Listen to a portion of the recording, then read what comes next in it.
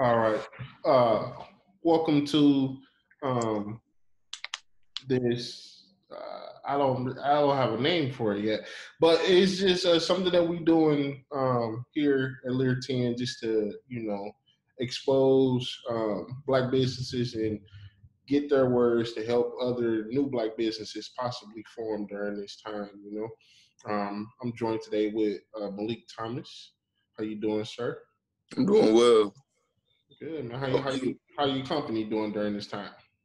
We actually doing well. Slower, because of manufacturers, but sales is up there. All right. Tell the world what's the name of your company and what do you guys sell? All right, so my brand is called the Crown Collection, and we sell streetwear. So anything kind of contemporary, somewhat edgy, and we kind of cater to that market. Hey, good deal. Good deal.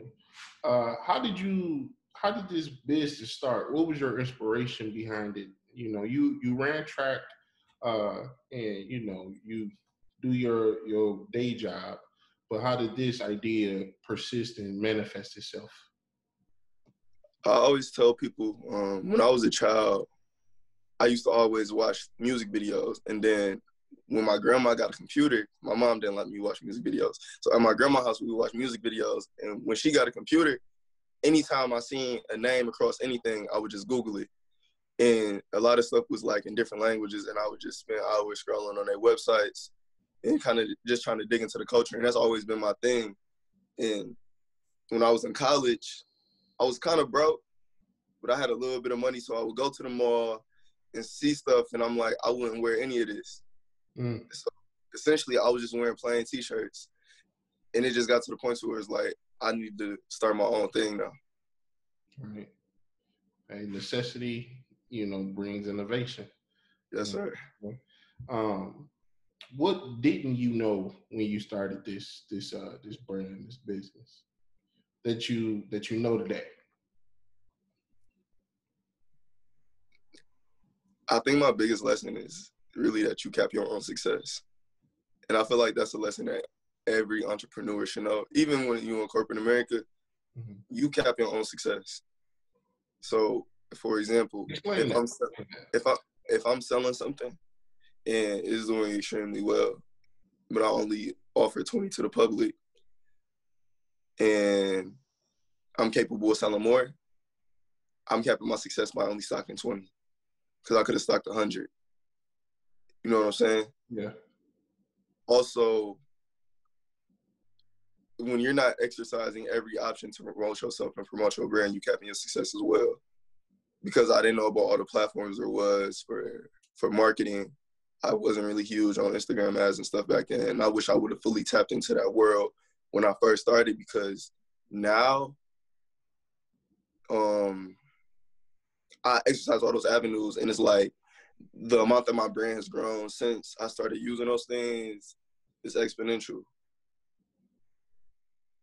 Um, So in terms of the avenues that you particularly use to just stay up in terms of marketing outside of Instagram, what do you partake in? Do you do the pop up shops? Do you do yeah, so you got to be.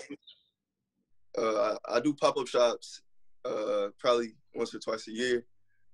But one of the biggest things that I realized is that you gotta kind of be tapped in with the culture in your city or your surrounding area. Just getting out, networking, meeting people, shaking hands, talking to other people that have brands. I would say besides Instagram, that's really my biggest marketing tool, is just word of mouth.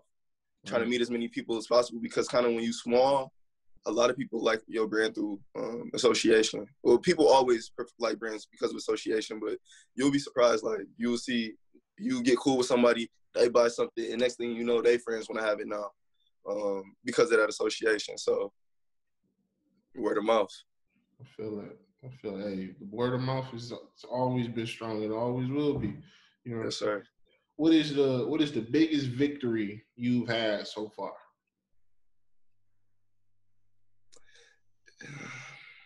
The biggest, I think, like my biggest victory would probably be I had A music artist, a guy like in a boy band. I had I've had international artists hit me up as well. But it was like this dude in the boy band. He got like 700K on Instagram. The group that he in is like, they got like almost 2 million on Instagram. And he tapped in with me for some clothes and really was pushing it. And it was like, it was crazy because he got like a whole style blog page too. And he would wear my stuff and post it on the style blog page. And I brought my brand a lot of traffic. So to even be on the level to where somebody with that stature would even want to connect with me was huge. Mm. Now, are you looking to expand, or are you still? Because right now this is a solo operation, right? Where do you see this in the next 5 years? Do you see it taking over your life, or do you still see it being, just your thing? No, my brand is not going to be a love child in 5 years. I'm actually working on expanding now. So what I was just saying earlier, the quarantine really sat me down to realize that I was capping my own success and also being frugal with my, with frugal with my money, basically. Kind of like, I want to save here and save there. And I just got to hop in that water and take that risk. So big investments into the brand. I feel like in 5 years, I'm not going to be doing anything else with clothes. Yeah. Not anything else, but I don't plan on being in corporate America. Like, this would be my main source of income.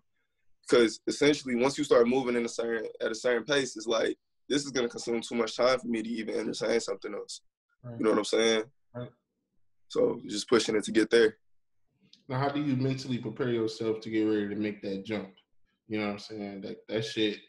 I think that's the biggest reason why a lot of motherfuckers always write out a business plan, but never can make that first jump to even get the business off the ground. You know what I'm saying? So you've made several jumps now, and you're gonna make this next big one. Like, how do you mentally prepare each time to make another jump? First and foremost, you can't tell everybody your business. Because you would tell somebody, oh yeah, I plan on doing this, and they go say that's stupid, and they go kill your soul.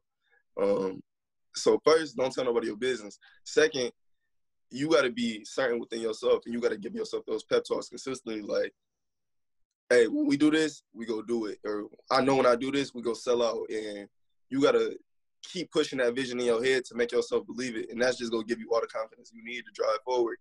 So those mental pep talks for myself really give me that. And also looking back at my past, is like anything that I ever tried to conquer before, I overcame it. So, and then that's what it take. When you were prepping for your business, did you actually do the business plan? Did you write it out like your full business plan? Yeah. So by the way, I just graduated from Eastern Michigan with my BBA in finance. So I was big into the numbers. I was big into the business plan. I had a marketing plan. I had everything laid out with my business. So I wrote out my business plan in a quick deep. One of the notes of my business plan was like, don't try to cater to Detroit, because Detroit is a bandwagon city. So it was like, hey, go get your clout in the rest of the country and the rest of the world, and then Detroit go come eventually. Right. And I don't want to say that's working. And Detroit showed me love, but it's like, a lot of other places show me more love than Detroit. Right. Now, how do you think that where is that bandwagon behavior common in other urban areas? I feel like everybody has a favorite. Every city has a favorite. But you will be surprised.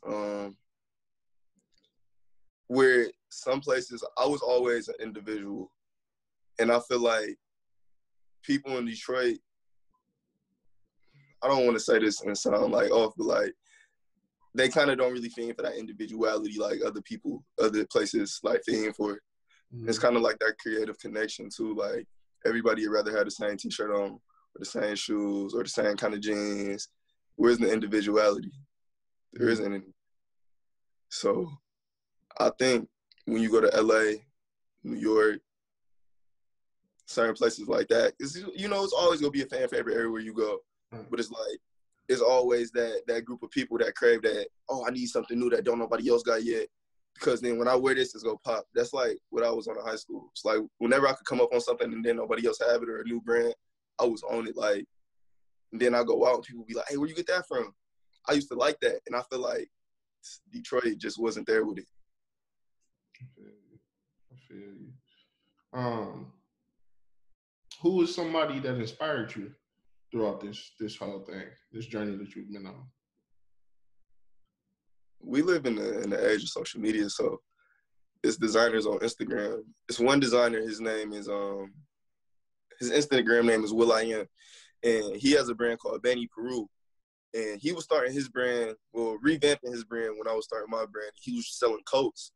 And I remember when I got my first drop in, I was just selling like crazy.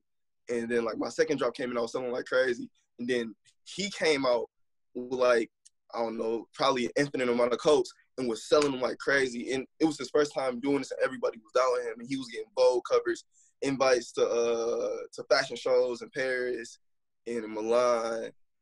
And I kind of watched his career go from, I don't want to say zero, but like down here to through the roof, all through Instagram. And it's like he was like showing step by step in the process. And I feel like that's really my biggest inspiration. So now where he got a brick and mortar store, he live in Atlanta and be back and forth and just live in a crazy penthouse. And he was telling a story like when I was first doing this, I was scraping by in Atlanta, living in a studio apartment, working at Saks, not really making no cheese, got fired from my job, and my manufacturer was like, "Hey, we need $10,000 by this day." And it was like a couple days before he needed to send it if you want to have your order ready. And he found a way. He found a will, found a way, and I watched that change his life. So I'm like, this next job, I always think like this next job could really change my life. Right. So. Okay, we got a couple more here. Who do you really want to work with? Right now? Mm-hmm. Selfishly, nobody. Okay. Hey, that's I feel like I haven't found the right people that I want to work with, but it's also, I want to establish my brand a lot more before I associate it with somebody else. Whether they're the same size as me, bigger or smaller. Because I don't want to kind of collab with somebody smaller and then I'll pull them up. There needs to be equal leverage. There needs to be adequate leverage in that relationship. Like if it's not really going to do anything for me, I'm not really interested in working with people as far as like collabing with brands. And I don't really have any specific photographers and videographers that I want to work with.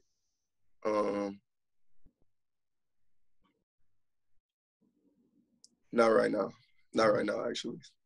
All right. We on a solo mission probably for the next year, and then after that, I'm gonna be ready to open up more. Ain't nothing wrong with it. You know, going back to this Detroit thing and specifically the black businesses that we have in Detroit, you know, they all kind of have a stigma of being overhyped and underprepared, like all constantly out of stock or I don't know, whatever, unprofessional, right? Right. How have you broken through that mode in ensuring that you have a certain level of professionalism in everything that you do? You know that Jay-Z lyric where he say, "I'm not a businessman, I'm a businessman." Yeah. So it's like, I feel like I always wanted to be here, to have my own business. And I grew myself through life to always be this. I worked a number of retail jobs. I'm new to corporate America, but I always had to play the professional role. So it was like, and I also took note when I would go somewhere, you could go to the mall and walk into a store, and if they don't say something to you or they not introducing you to product or, you know, like if I know the cues that I don't like when I'm shopping, I'm not gonna provide that experience to to somebody, because essentially when I go to that store and they don't even greet me, I'm trying to get stuff, they not helping me out, I'm not coming back. So I feel like a lot of people just feel like their product's so strong that people will keep coming back, but you only go get so many chances. So that's kind of what I just try to stay on my P's and Q's, man, even with like shipping times and all that. I'm not slacking. That's the best of your business, because I mean, hey, your product only gonna get you so far. Right. You gotta show the people love. Right. And that's leading to, what is your ultimate tip for people who want to start their own business and become entrepreneurs? I'm a ramble. I'm gonna tell y'all about my business journey. I came up with my business idea in March, and I didn't start selling anything until September. But from March to September, I was working on my brand every single day, as far as writing business plans, learning prices, figuring out how much manufacturing was gonna cost, working on the website.